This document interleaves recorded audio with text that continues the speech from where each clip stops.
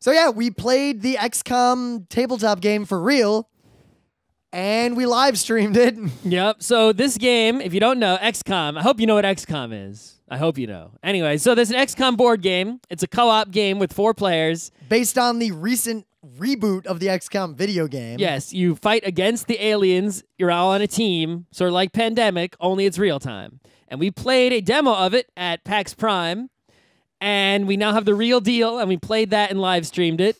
And it hasn't really changed that much since the version we played at PAX Prime. However, it was fun. Like, don't worry, we're going to say a lot of negative things, but in the end, it is fun, and we're going to play it a bunch more. Yeah. But a lot of negatives that were not apparent when someone who is an expert at the game from Fantasy Flight runs it for you became strikingly apparent in actual play.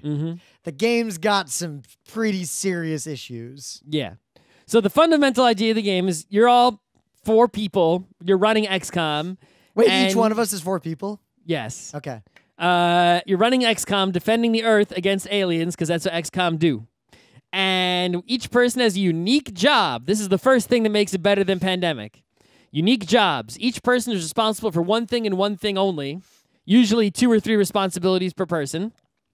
And thus, you can't really be doing everyone's job. Right? I mean, you can play 2-player where you do 2 jobs each. You can do 3-player where, but...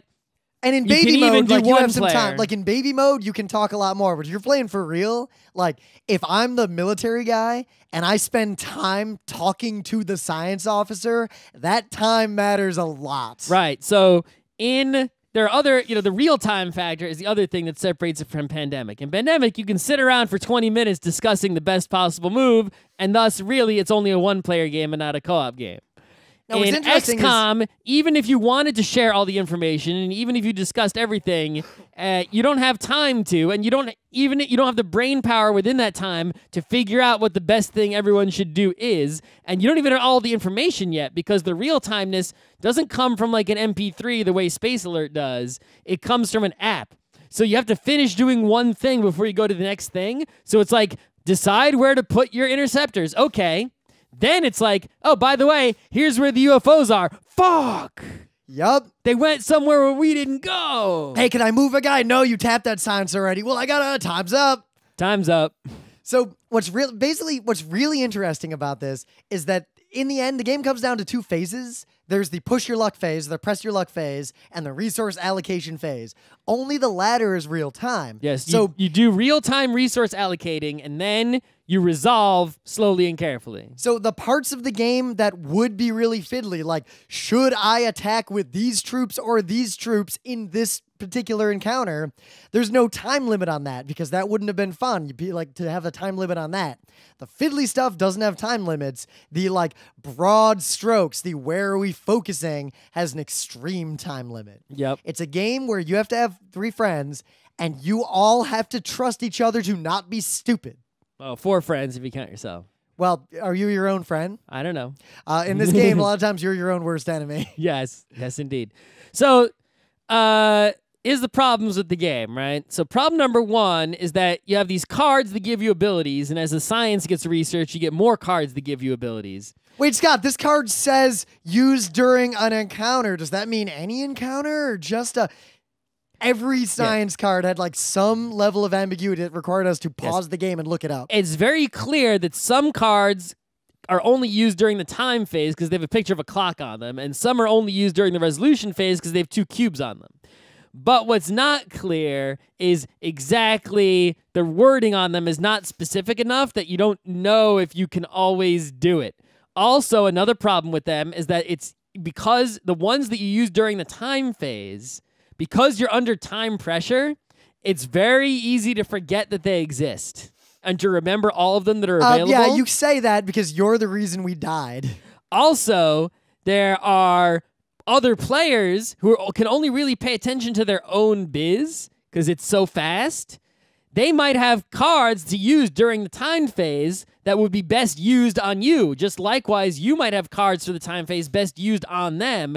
So you actually, to get the most efficient use out of them, you would actually have to pay attention to the other person's timed action and say, I'm using this time thing to help you, oh my god, during the time phase. Yep. But how can you even pay attention to that while you're too busy thinking about your own shit, and then to also remember a card ability you have, and also remember to use it on someone else because you paid attention to what they're doing during the time phase. The end result is that the concept is great because you feel like you're in the Situation Room in Evangelion. Or XCOM. Yes. You're down. Well, XCOM and Evangelion are basically the same thing. Sort of. Yeah. So you're down there. People and you're can still making, make babies you're in XCOM. Yeah, you can. Technically, you can.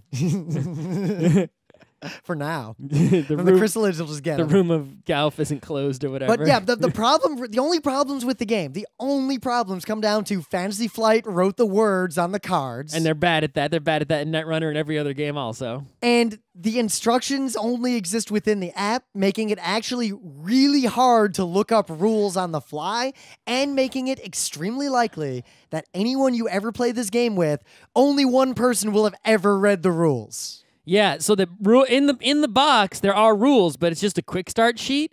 All the actual rules are in the app, which means if you want to do a rules lookup, you have to like pause, go into some options menu. It's very difficult to peruse the rules in there.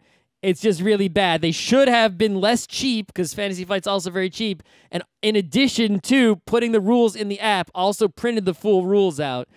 Even though one good thing about putting the rules in the app is that as the app, if you have rules updates, you can do app updates. Yes. Which is cool. So I'm all in favor of putting the rules in the app to begin with, but that can't be the only place the rules are. In the very least, some cheat sheets or something. Right. I mean, people are going to have an iPad or a tablet to play this game. You could also just use a laptop with the web browser, or you could use your iPhone. You could use pretty much any electronic device as access to the app. They made it as, cross-platform as possible, with the web version even. So you could go to the rules on the web, actually, if you wanted to. But people are just going to be there with the one tablet. They're not going to have 4 tablets, okay? You should have printed out a rule book in there. Yeah. So as a result, the only way to experience this game in its fullest is to play it and like fail at it and have to keep pausing and looking shit up like 3 or 4 times until you like get the game and remember all the sort of errata. Right, and but details. all 4 people get the game. Yes. As soon as you switch out a player, well, fuck, we gotta, you need 4 people who have been through it, who are XCOM hardened veterans, elites. Yep. And know the deal, and then you can start to get the most out of this game. So people will know what cards are to the point at which they can just say the name of the card, like, I use X, and people know what that is. Then you can start to actually be good enough to save the world from aliens, because even on easy mode, the app is ruthless. So only buy this game if you have a group of 4 people, you really want the full set, who is willing to play this game repeatedly and actually get good at it. Yep. Or at least competent at it. Once you get to that level, you can play this with other people who are competent at conventions, or you can be the guy who runs the game for other people and teaches it to them. But seriously, the game is not a game until everyone knows the rules and you figured out all the like kind of poorly written details of the cards. So once you get past that, the game is really fun. Yeah, it's what Pandemic sort of... it's not the great co-op like Hanabi is, but it definitely beats all those other garbage co-ops like Pandemic and Shadows over Camelot. And it has this interesting, like, the kinds of decisions you're making, the brain feel of them, the way the pressure is actually very realistic. Yeah, and it's not like... It's sort of weird in that they found a way to... You look at a game like Space Alert, where it's also real-time decision-making, but you're basically programming on your turn in Space Alert, which is kind of a lot to do in real time. Yup. And is sort of tricky, annoying tricky. Like, it's like I'm making real game decisions, like as difficult as game decisions I would make in any other Euro game, but I'm time pressured, and that's just sort of frustrating. Here, the time pressure combined with actually what is easy decisions. If you had all the time in the world to decide on things in XCOM, especially during the time, it would be so baby game. it would be like, oh, obviously put the interceptors there because we can move one later if we have to. Yep. Well, Scott, and imagine that's where we get the most use out of them. Imagine World War II as a war if you zoomed out and had all the time in the world to think about it when you're making your decisions of where to send the armies and what day is D-Day. Yep. But it's like the decisions you make in XCOM are like, just you have, how much money do you have? We can put about 4 interceptors. Where do you put them? The place with the most UFOs. Yeah. Really simple decision that gets really intense when you've only got about 6 seconds to make it. Yep. You'll have conversations like, "Com, how much money can I spend on interceptors?" And you've 2. already spent 5 seconds saying that. Yeah, so it's a real world problem solving, like emergent strategy. If you have to be able to very quickly figure out, is the information that I have worth telling anyone? Because the time matters. Is it worth it to ask for permission or to do a thing? Do I even want to interact with people? You have to make these like really real decisions really quickly based on possibly limited information. Right. The other thing is that there's certain things basically, there's a lot of different areas of the board where things are happening, quite like Shadows over Camelot. All right, you got the UFOs coming down that you have to get rid of or else they cause panic. You've got the base that's under attack that you have to defend or else your base will be destroyed. And you need to beat those missions. Right, and there's missions. The mission doesn't actually pressure you. The way that the base being destroyed or the UFOs can end your game and you have to push back against them. The mission, like, you can do the mission or not. It's up to you. But if you want to have any chance of actually defending the base or reducing panic in the continents, when you beat a mission, you get the rewards. You need those rewards or you will not have enough stuff to protect the world elsewhere. So the mission does pressure you once you realize that that is true. And it's very, very difficult to do all these things at once. What's also very interesting is that the players are fully autonomous. So I could just deploy all my interceptors. I could just be bam and send them all out there. I can do whatever. And then at the end of the turn, it's like, how much money did we spend? Too much. Well, we're fucked. The end. Yep.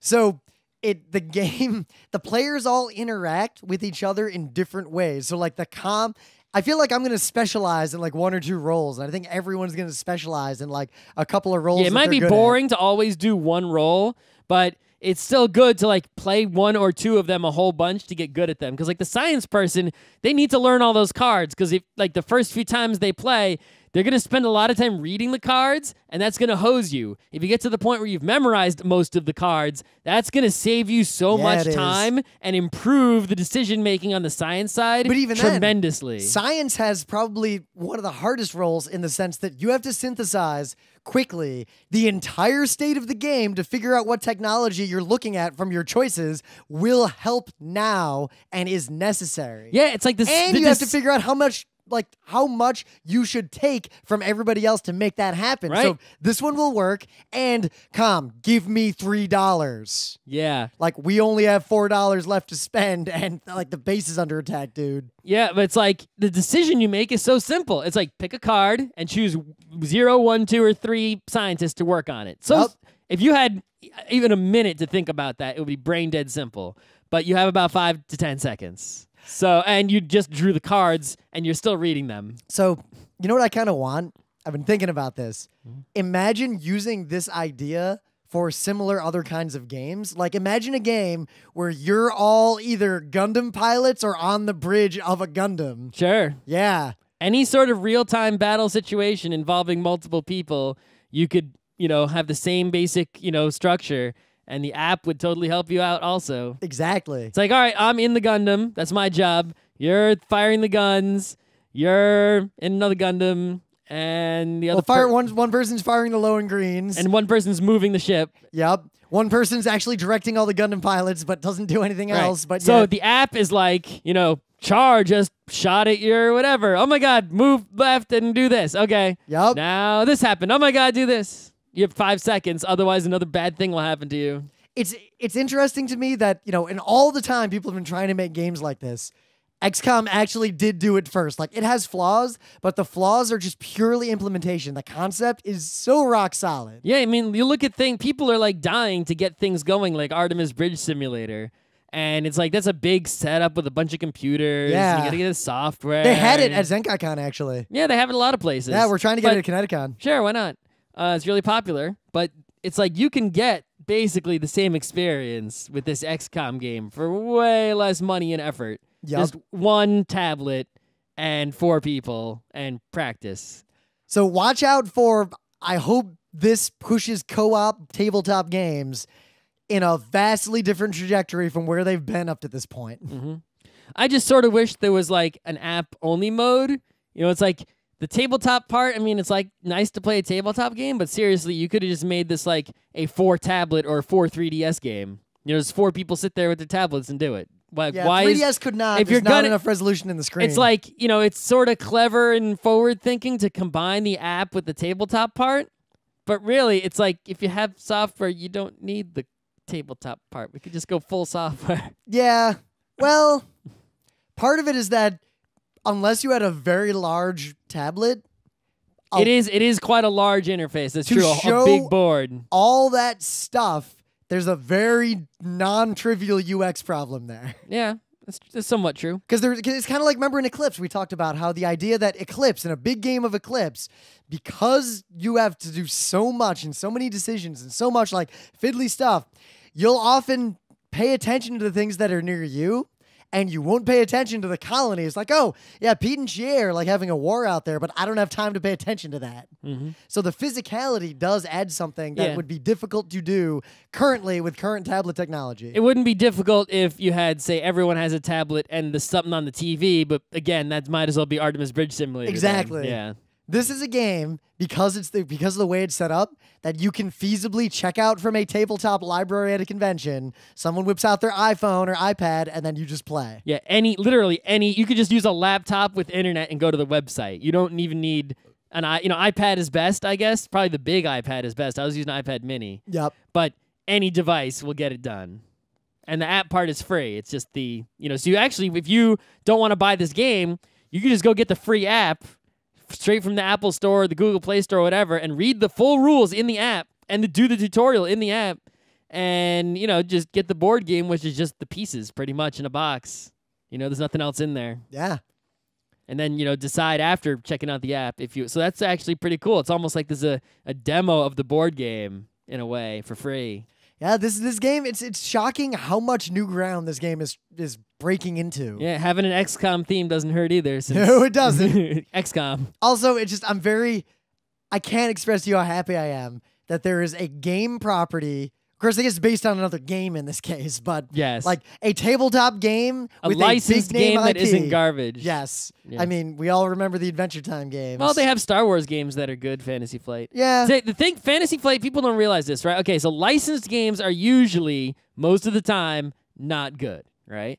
But Fantasy Flight games, the thing that they do, because they're not perfect by any means, but the one thing that they do is they make licensed games. And not the way Cryptozoic does it, where we'll take any license. Like, people who want games made out of their properties are lining up at Fantasy Flight to say, please make a game with our, intellectual property. And Fantasy Flight, most of the time, says no. They pretty much, that's why they're doing things like fucking Star Wars, like the biggest IP you could possibly have. It's interesting. And they're not doing all these others, right? It's interesting you say that because, my other job, like I'm a product manager, right? And like I'm going to all the other like London conventions things. And what I've noticed over the years, like doing this kind of work, is that the people who say yes quickly and to most things are the worst at doing those things. It's like the people who bid really low on every government contract. Exactly. Like the fact, like I've gotten more deals by telling people no than telling people yes. Mm-hmm. And that seems to be true in every industry, except government contracts. Right, so Fantasy Flight says no, but they end up doing. They do Star Wars, they do Warhammer, right? We were real close. Scott Johnson was holding the Star Wars Capital Ships game, like a starter set for it. My friend Chris, who we played XCOM with, has it, and he's like, what do you do on Monday? And I'm like, busy. He's like, we do Tuesday, busy. Wednesday, busy. Thursday, packing for Friday. And he's like, I hate you. Because he wants to play it. I want to play it. All right, well, it's a 2-people game. Yeah, I know. I'm thinking about buying it. Well, I mean, it's just a core set now. That would be like buying Netrunner at the start. Yeah, but this I might play because capital ships with momentum. The problem is that even though there will be people in New York to play it with, not that many, not as many as regular XCOM or Netrunner. It doesn't have this note. You're not going to find a lot of places with tables to play it on. Yeah. Well, you realize that's the same reason why I didn't buy Pitch Car. Pitch Car. Actually, no. The only reason I didn't buy Pitch Car is because to get the full set is $300. Yeah, Rim. Let's just buy a house in this, like a cabin in the sticks. Yup. And use it for all our partying and keep all the large games there. Yeah. What Scott? Remember the banana stand? Fuck that. Here's what we do. Cabin in the sticks. We get everyone we know who is in our exact situation in New York. We all collectively buy a cabin like in the fucking Poconos somewhere. Yep. And it is just a board game mecca. Sure. That's actually probably cheaper than getting a storage unit in Manhattan. Yeah, well, there's issues like tax, insurance, heating, electricity. I've looked into those things for making like sure other it doesn't purposes. fall apart. We show up, there's squirrels living in there. I think those things are all manageable because remember, I was just in Lancaster for ZenkaiCon. Mm-hmm. You forget how cheap everything is if you get even like 60 miles in any direction from where we are now. Way cheap.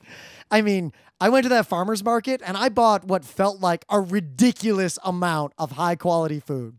And I had spent less than $20 on that. Yep. I got a beer and I handed the guy a 20 and he gave me a 10 back in my change along with a 5 and a quarter. Whoa. Yeah. Whoa. Yeah.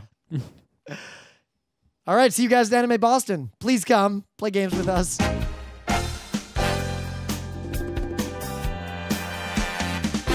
This has been Geek Nights with Rim and Scott. Special thanks to DJ Pretzel for the opening music, Kat Lee for web design, and Brando K for the logos. Be sure to visit our website at frontrowcrew.com for show notes, discussion, news, and more. Remember, Geek Nights is not one, but 4 different shows. Sci-Tech Mondays, Gaming Tuesdays, Anime Comic Wednesdays, and Indiscriminate Thursdays. Geek Nights is distributed under a Creative Commons Attribution 3.0 license. Geek Nights is recorded live with no studio and no audience. But unlike those other late shows, it's actually recorded at night.